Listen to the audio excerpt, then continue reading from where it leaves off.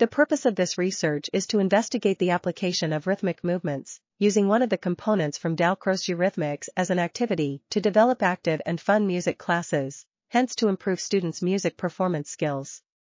The study was carried out within the framework of a 10-week action research design involving 35 primary school students at Putrajaya, Malaysia.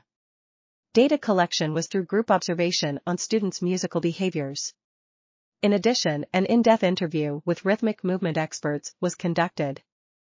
Results show that there is a significant change of musical behaviors among primary students from week 8 to week 10. Experts agreed that rhythmic movement can create a meaningful music class with the active participation of students. 3 rhythmic procedures were recommended by the experts to strengthen a music class pedagogy.